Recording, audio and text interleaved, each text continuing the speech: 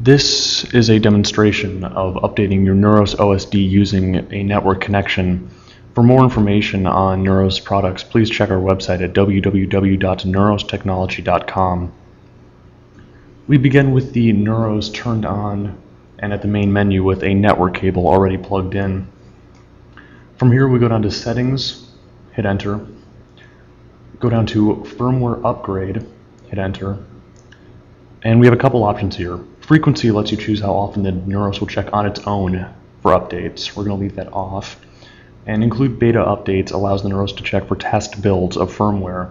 We're going to turn that on so we can get the newest beta firmware. Beta firmwares might offer more features, but they also might be less stable. From here we go down to Check Now, hit Enter. And when it asks to check over the internet, you go over to OK and hit Enter. If it finds a new version of firmware, it'll begin downloading it. If it doesn't, it'll just simply take you back to the previous screen.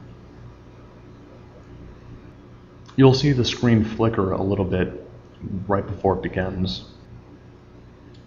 Once the firmware is done being downloaded, the update process will begin.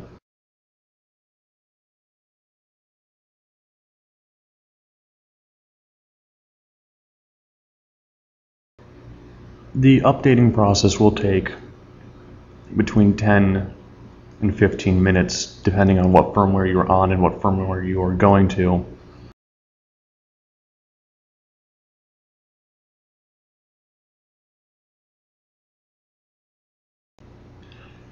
Once the upgrading is done, the unit will automatically restart itself. To make sure you're on the newest firmware version, from the new OSD menu, go down to Settings, hit Enter, and press up to go to Properties and hit Enter, and you'll see the firmware version has changed.